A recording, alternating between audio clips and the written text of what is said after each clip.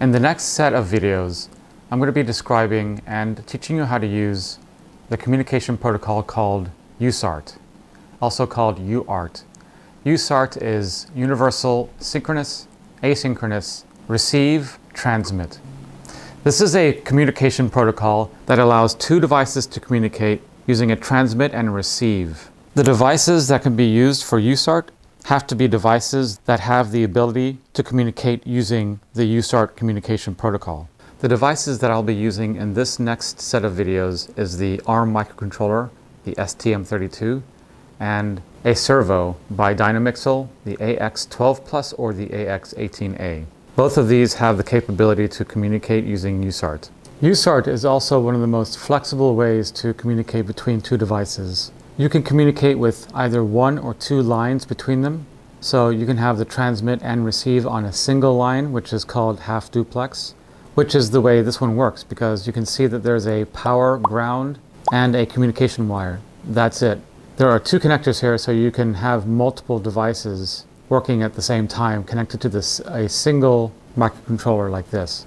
You don't have this kind of flexibility with a lot of other communication protocols. For instance, if you wanted to communicate using the I2C, you have to use two lines. One for clock, which is the SDA, like this accelerometer uses, and SCL. You still have to use the lines for power, so you still have to power the board with two lines, and you also have to have two other lines for the clock and the data. Another form of communication is SPI, which you also have to use two lines, MISO and MOSI, master in, slave out, master out, slave in. So if you wanted to let's say, have two microcontrollers communicate, you could use the SPI communications protocol and have these two devices communicate. With SPI communications, you have three lines. You have a clock line, you have a master in, slave out, and a master out, slave in. And the clock allows you to synchronize the communication between the two devices. With UART, both devices agree on a single speed. So when you transmit from one and then receive from the other, the transmission will be at a specific speed that both of them will be transmitting and receiving. Imagine I am a microcontroller and I am set to a baud rate of 9600 baud. Imagine I am another microcontroller and I am set to a baud rate of 57,600 baud. That microcontroller probably won't be able to understand me. So it's really important to set the communication speed on both devices to the same speed or baud rate.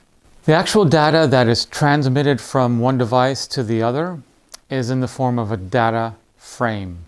The data frame starts with a start bit that informs the destination device that the communication has started, and then a set number of bits to form a byte or a word.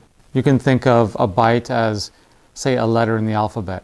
A parity bit, which checks to make sure that the data in the data frame is going to be correct, and the stop bit. Just like the communication speed needs to be the same on both devices, the data frame specifications must also be the same on both devices, meaning there's always going to be a start bit, there's always going to be a stop bit, there's always going to be a parity bit or not on both devices, and there's always going to be the same number of bits in each data frame.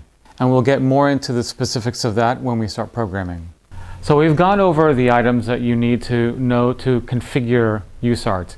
That is, both devices have to be set for the communication, for speed, for if you're going to have parity or not, and the number of bits in the data frame.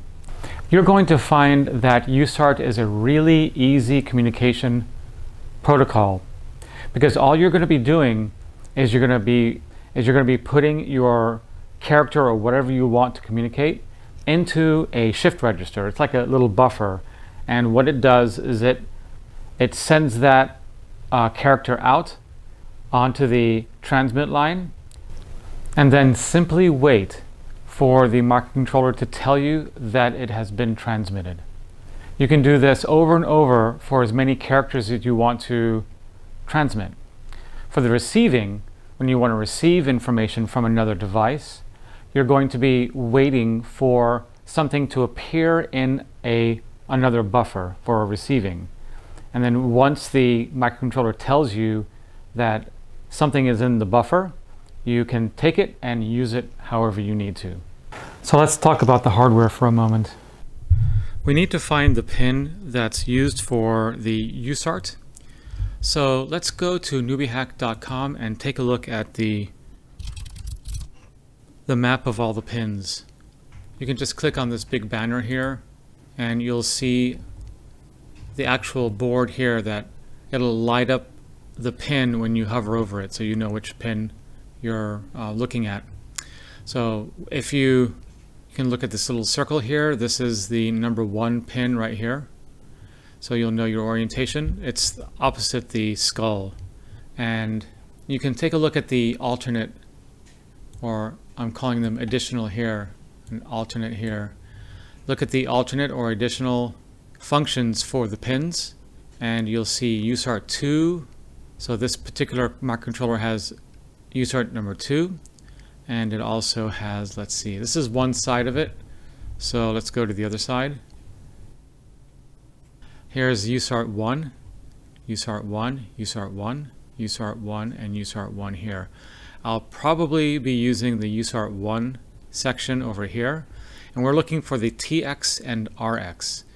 And it looks like the TX and RX are here. So the TX is here, and the RX is here, and that's 42 and 43.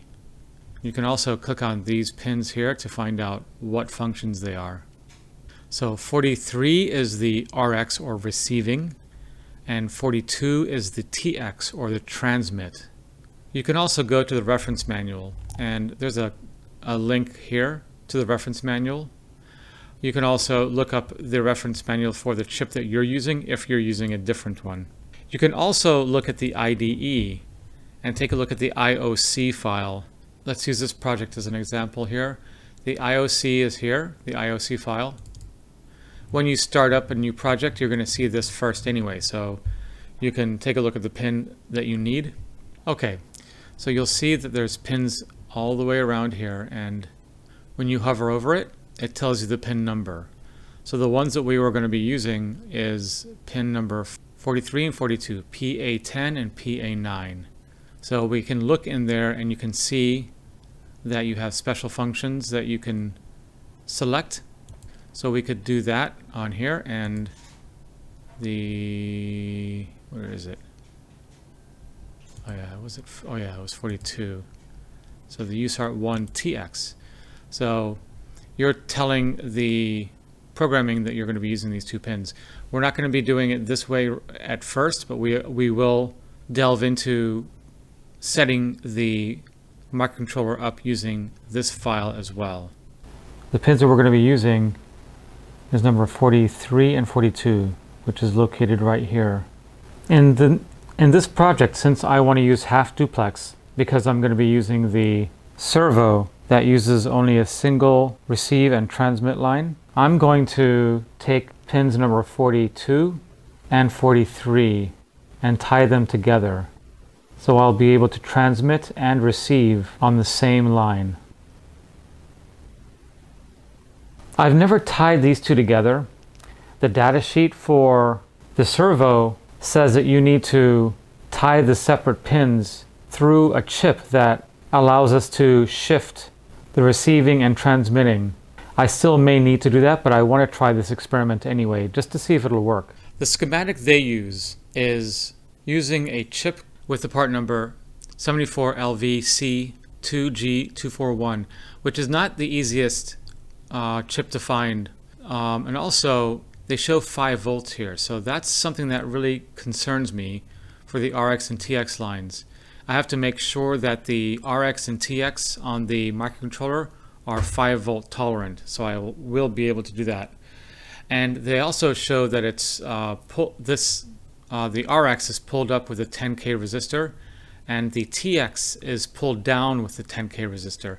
I want to see if I can not have to worry about that, and only put a 10K resistor pull up on both lines as they're showing on this side. There are alternate chips that I can use instead of the 74LVC2G241. I may just use a tri-state buffer chip to do the same thing, but that will only be investigated after I see if this works or not. Looking at the datasheet from STMicro for this particular controller, I can see that the 43 and 42 are 5-volt tolerant. The FT means that the pin is 5-volt tolerant. You can see on page 28 the descriptions of the I/O structure and the tolerances and what is allowed on each pin. Another consideration we may need to make is that we may need to use a crystal oscillator instead of the internal RC resistor capacitor type of clock that it's used. The clock inside the microcontroller is not as accurate as a crystal oscillator. I will most likely not have to use a crystal oscillator, but when it comes to projects that are very critical, it is best to use a crystal oscillator just so you can make sure, you can ensure that all of the data going back and forth is always going to be accurate. In the next video, I'm going to increase the speed of the microcontroller to 48 megahertz, and that will be fast enough that I can scale it down and make a very accurate baud rate for the USART. Also, the servo is able to communicate up to 1 megahertz. So 1 megahertz is easily divisible by 48 megahertz. So that shouldn't be a problem getting a good communication speed matched with the servo. There's also a really cool feature built into the microcontroller. It's called the 1-bit feature, and it is a majority vote feature that evaluates bits being communicated. So it evaluates the stream of voltage, either 0 or 1, voltage that creates a 1 bit or voltage that creates a 0 bit. The 1-bit feature will evaluate the communication of a 0 and a 1. So a clean signal would be something like this. This is a 1, this is a 0, this is a 1, maybe there's another 1 here, and then it goes back down to 0. But the communication may not be as clean. It may be kind of messy, and then it goes back down, goes up, stays up, goes back down, maybe comes up a little bit. So it's kind of messy looking, but what the 1-bit feature does is it divides this up to into 3 sections. And if it looks like this one is a 1, it'll put a 1 here. If it looks like this is a 0, because it kind of looks like a 0, it'll put a 0 there. And this one kind of looks like a 1. So this is a majority vote, and 1 wins. This one should be a 0, and they all look pretty good. So that would be 0, 0, 0. So that would definitely be a 0. This one looks like it would be a 1, a 0, and a 1. That would be a 1. So we definitely have 1, 0, 1. And this one looks like it would be a 1, 0, 1 again, so that would be a 1. And this one looks like it would be a 0, 0, 1, which would be still a 0. These are majorities, and the majority wins. If you have a scenario where it's supposed to be a 0, but it shows 2 1s, then the 1s win, and that may not be a good thing. So the microcontroller gives you another feature with the majority vote, and it flags the ones that don't have all 1s or all 0s. So you can use this in your error catching, and if you see any of those flags, you can retransmit the information or receive the information. For those of you that have the book, since we're going to be working with the clock and increasing the clock, we need to prescale the clock or divide the clock and use a couple timer functions. So if you look at chapter 26 on page 268, you can take a look at some of the information here, maybe do this project. I'll be going over the prescaler, the PSC, and the ARR registers. And if you don't have the book, don't worry, I'll be going over it, but it won't be in as great detail as it is in the book.